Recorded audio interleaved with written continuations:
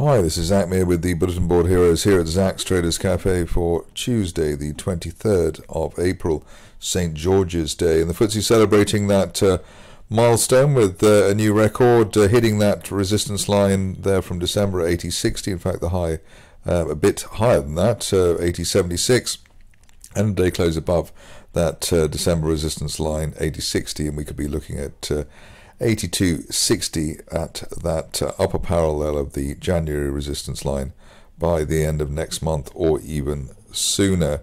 On the downside, I suppose the obvious support would be 79.80, just below the psychological 8,000 level, and then back down to the previous support there around 78.80. But at the moment we are facing north rather than facing south.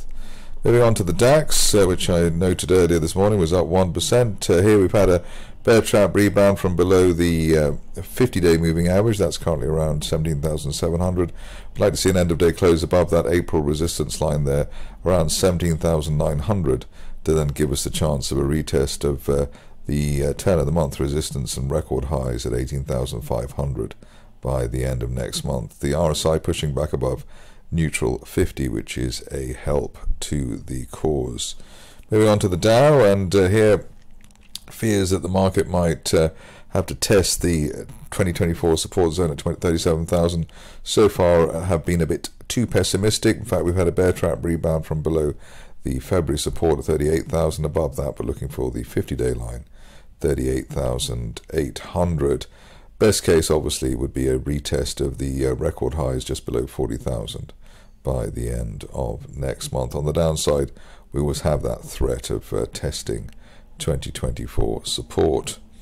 Moving on to Bitcoin, and we're still recovering from the halving. The market bouncing, or giving us a bear trap just below 60,000, and then failing so far at the 50-day line and at that March resistance line projection from around the 68,400 level. Above that, looking for obviously the record highs. Best case here would be that above the 50-day line we head up to 80,000 by the end of next month. Worst case, 57 to 58,000, basically just stopping out those long near 60,000. Moving on to gold, which I heard yesterday had a bit of a rug pull. Here we had that impossibly steep rising trend channel from February, and that was broken around the 23.80 level. Below that, there's the risk of 23.30, but hopefully not much lower than that, given that we've had such a rug pull. And obviously now we're trying to review exactly what the trajectory is of that rising February trend channel, but maybe we need to wait a few days for the dust to settle. Moving on to the stocks, and yesterday the message was that Avacta shouldn't break back below the 45 pence level, which is that February support line. The problem with being below 45 pence is that there's a risk of a retest of 2022 support, which actually was around 38.5 pence. So below 45 risks 38.5. Otherwise, on the upside, if there is an upside ahead of the update from the company next week, we need to break 46 pence on an end-of-day close basis, that resistance line from the start of the year, and then that could give us a move up to the upper 50s or so. But at the moment, the share's looking a little bit sickly and also oversold, which hopefully will mean that we still have a chance of breaking that resistance line ahead of next week's update. Moving on to Chill, and here you can see that the shares, I suppose, actually probably not doing quite as badly as you would expect given the news flow from yesterday. With that said, that we had a failed gap fill from the rally this month. We actually hit our upside channel target there at 3.6 pence before the shares plummeted. Current situation is that we're seeing whether the shares can stay above the 50-day line at 2.3 pence. Otherwise, it'll be a journey down to the floor of that rising trend channel base from the end of January around the 2 pence level. But hopefully 2 pence is the worst that we'll see on this situation. Next up is Clontarf, which has its fans, and here you can see that some of them are trying to pick the shares off the bottom end of the range. Good candle, well, decent candle yesterday, and good push through the now rising 50-day moving average today. That's around 0.37. Above that, we're looking for the shares to retest the 0.6 area, perhaps by the end of next month. Best case, obviously, up to 0.007, which is that December resistance line projection. But the key here is that we stay above the 50-day line and that it keeps on rising.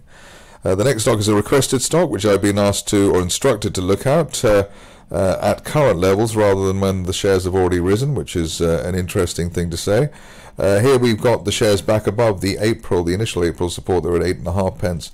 End of day close or end of week close above 8.5, and then we could be heading up to as high as 11 pence of that broadening triangle base from back in January. If you're cautious, you wait for the 50-day line now at 9.3 pence or 9.4 pence to be broken, which is, I suppose, what I would be doing. Next up is E-Star Resources, which seems to be going from good to even better.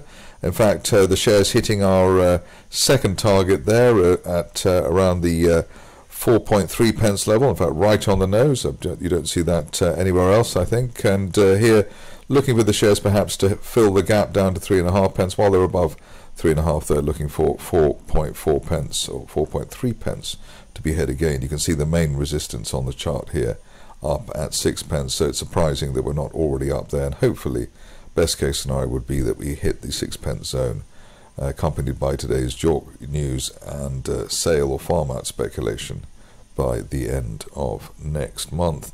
Onto a stock that I normally never look at because the charting tends to be absolutely horrible, but in the case of Ferrexpo, we have something to hang our hat on. We've got two unfilled gaps to the upside so far this week, which is quite a coup. I would hope that that cannot fade as a signal. The neckline resistance here around 49 pence, and above that we're looking at the top of that rising trend channel base as high as 60 pence over the next couple of weeks or even sooner.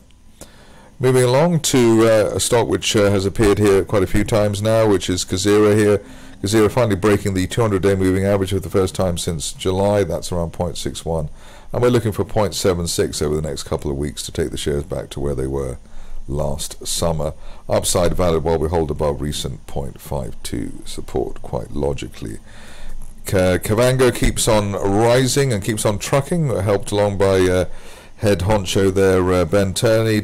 Two unfilled gaps to the upside so far this month, and we're fast approaching our second target there at 1.37 pence. Third target now up to as high as 1.65 pence by the end of next month or even sooner. In fact, the way things are going, we could get up there by the end of this month. Ideally, we stay on the right side of the gap floor there at 1.05 pence. On to Metals 1, where I've got this slight feeling that there's going to be a turnaround here.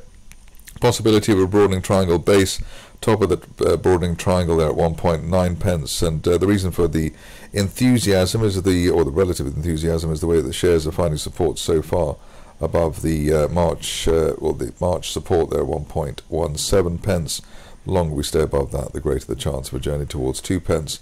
The sizzle here is the way that we had a lower low for April, but the RSI remained at the same ultra low levels, sub 10, so potentially a turnaround there at Metals 1.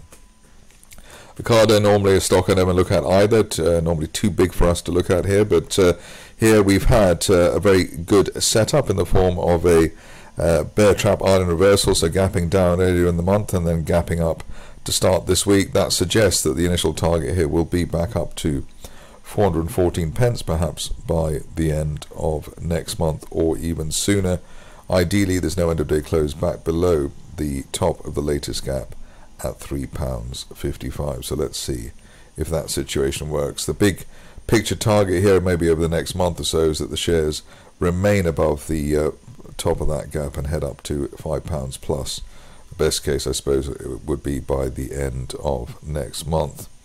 Moving on to Panther Metals, and here we're just approaching our target again. That was around, well, the rising line there are now around 4.6 pence.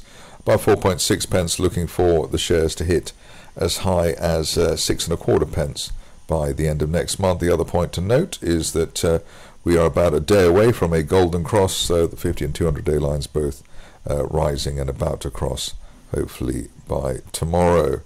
On to the last four, and starting off with Physiomics, and here see that the shares are breaking through a rising 200 day line around 1.47 pence. Above that on an end of day close basis, looking for a 2.3 pence target by the end of next month. Punchy call, but that rising 200 day line giving us a decent signal. Quadrise is next, and here you can see that we've made good on the gap that we have through the 50 day line. That's around 1.65 pence. In fact, it's a bear trap item reversal because we gapped down and then gapped up, so hopefully a strong signal there. The longer we stay above 1.65, the greater the chance of a move towards 3 pence plus at the top of that rising June trend channel by the end of next month. Was not feeling very confident about Sareum because obviously if you look at the chart, it's given the bulls a pie in the face on many occasions, but here we've had a gap to the downside, in fact 2 gaps to the downside last month, and then a gap closed by signal around 14 pence. Above that, we are currently looking for the shares to hit 45 pence by the end of next month, helped along by yesterday's hammer candle and today's unfilled gap to the upside through the 50-day moving average. Basically, the stop loss at the moment, the 50-day line, around that 25 pence level. Finishing off with Tower Resources, and here you can see that we've been bumping along the bottom for quite some time. The pattern here, probably not the broadening triangle that I drew a couple of months ago, but actually more of a rising trend channel base, although that doesn't mean that we won't hit the target there, but currently above the floor of the channel there around 0.19, looking for up to 0.27 by, I suppose, over the next couple of weeks. That's it for me today. More updates tomorrow.